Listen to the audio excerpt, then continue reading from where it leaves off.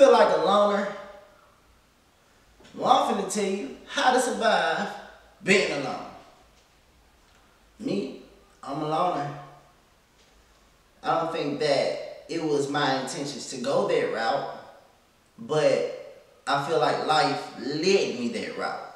And that's because I stood on what I believed as a man. I stood on what I believed because I had my seeds with me. I stood on what I believed because I'm just that type of person. To not let you turn me down. A lot of people want you in a box. A lot of people want to turn you down. They don't want you to grow. They want to be in secret competition with you because they can't be you.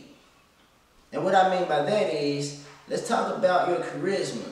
You may have so much charisma as being who you are at one moment, and you have these leeches coming around, constantly calling your phone.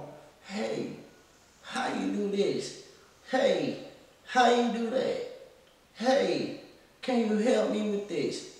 And you being such this nice person, they stealing all your energy and all your charisma. You're feeding it into them, and now you're becoming weak. You're becoming weaker and weaker, but you're so strong that you don't see it. You won't see it until you're on the ground crawling.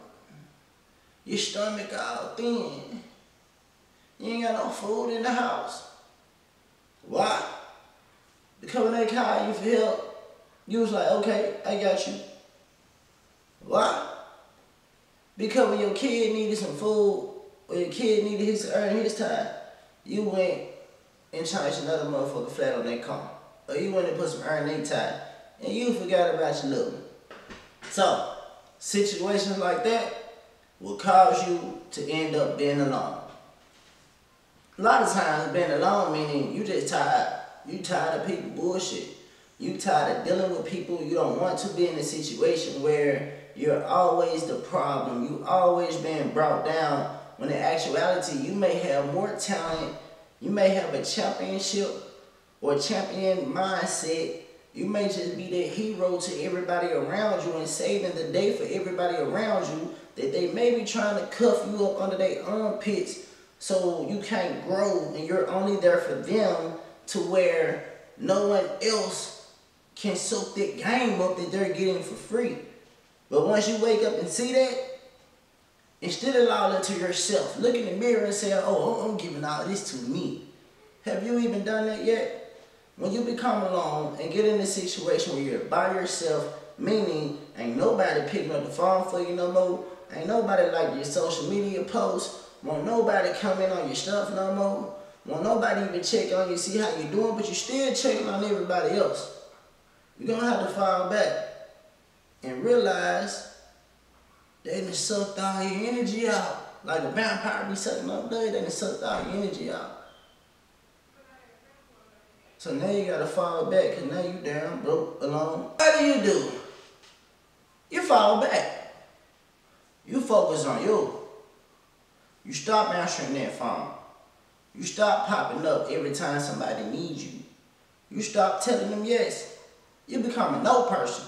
It is okay to say no because you need to tell yourself yes first. You need to make sure your kids straight, your seed straight. You need to make sure you're telling them yes first before anybody outside your door. Because are those people coming to your need?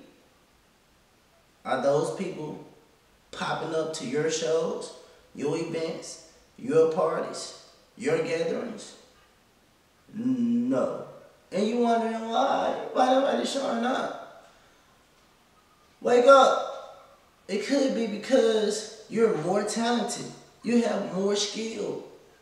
The people that you're around may not know the things that you know and don't know how to have that type of communication with you. So you have to find like-minded people in order to go to the next level.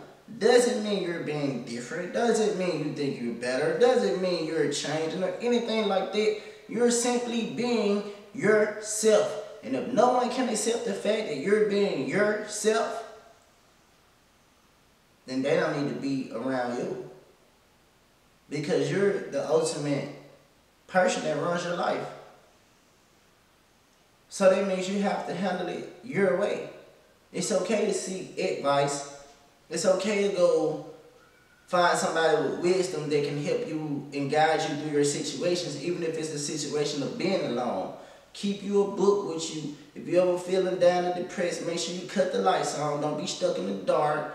Go outside, get some fresh air, get one with nature, get one with the sun. You may have to walk outside barefooted sometime, but if you fall back for a whole year or 6 months, whatever your goals and your dreams are, put yourself in a position to make sure that you're working on that. Prime example, YouTube for me. I feel back when I felt like a lot of, like, hey, it's me. So I'm finna go hard on me. And I invested all that into my YouTube, my energy. And look at us now, we're YouTube partners. So I'm an example of you can do it as well. Do I still feel it alone at times? Yes. Because one of the cons of that situation of being alone, it kind of make you have to come back outside and learn how to trust again, because it's like if you had a rough past, then the trust is really damaged. And then I spent this time of trying to heal and being alone. So now I have to come back outside and regain trust from people that I don't even know. But one thing that I do know is that the energy and the vibe is totally different. As long as you can walk outside and smile and keep a smile on your face, then you're welcoming other people in. If you're walking outside looking angry in the face, who's gonna want to be around? So, being alone, tips: keep you a book, something to read. Turn the light on if it ever get dark, if you ever feeling down and depressed. Always have you somebody to talk to in the middle of the night or any time of the day that you feel like you're having separation anxiety or things like that. Make sure you have someone that you can go to, and don't look at it as if no one's really dealing with me. You may have to change you. You may have to get around a whole new creation, recreate yourself and reinvent yourself to be better than who you was in your past. And by the time people do decide to come around, it may be too late. You probably are too far gone. And they just gonna have to accept that, eat that, and realize that.